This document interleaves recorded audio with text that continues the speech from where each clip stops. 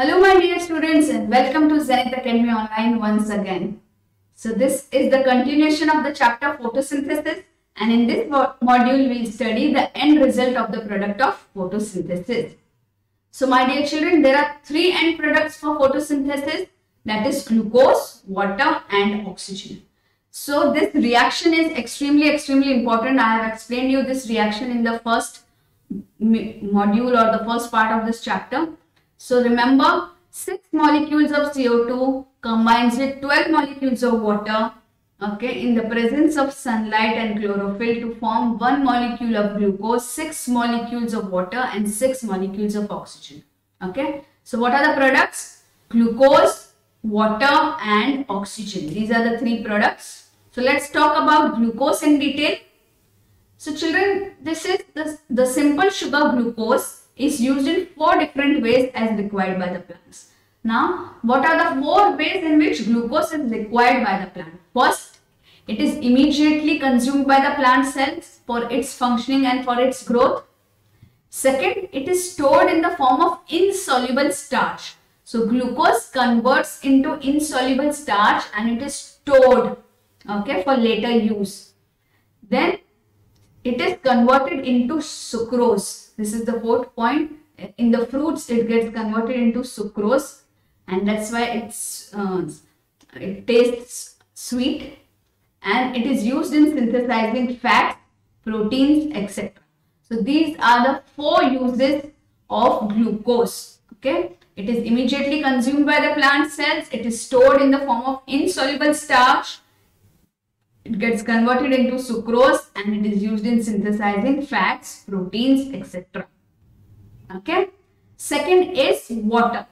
So water produced in the process may be reutilized in the for the continuation of photosynthesis. So this reaction you should learn it by heart, ICSE students. These water molecules which are produced, okay, are reused for the continuation of photosynthesis. Okay, so even if there is less water absorbed from the roots, the water that is produced here can be reutilized. Okay. Then about oxygen. So some of the oxygen may be used in respiration in the leaf cells itself.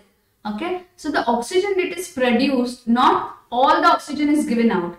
It is some of the oxygen may be used in the respiration of the leaf cells, and this phenomena is called photorespiration. But the majority of the oxygen, the major portion of it is not required and it diffuses out into the atmosphere through stomata. So this oxygen goes to the atmosphere through stomata.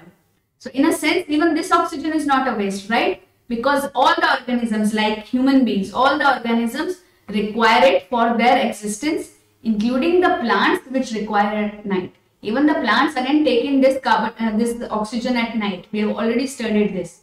Right, so this oxygen, okay, which is a product, first is used in the photorespiration of the leaf cells. Second, when it is given out, it is used by human beings and other animals for our respiration, and it is also used by plants during night. Okay.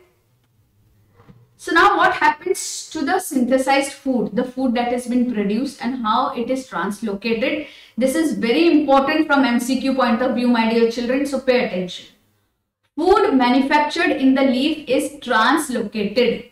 We don't call it transported. We call it translocated because it changes its location. Okay. Now food manufactured in the leaf is required for use by all the other parts of the plant as well. So where is food produced? Leaf. But all the other plants also need this food for their growth. Okay. So glucose is formed in the leaf very rapidly during photosynthesis, we all know, and it cannot be transported to other parts with the same rapidity. जितनी speed से वो बनता है उतनी speed से सभी parts पे नहीं जाता है. What happens? It is converted into insoluble starch for temporary storage in the leaf. Okay.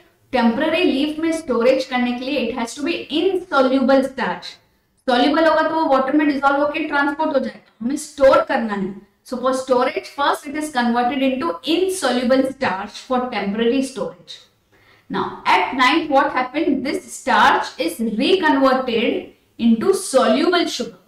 Now At night, okay, the starch is converted back into soluble sugar, which is transported in the solution form. Because now it is soluble, it will dissolve in water, and in the solution form, it will be transported through the veins of the leaf and down through the phloem of the stem.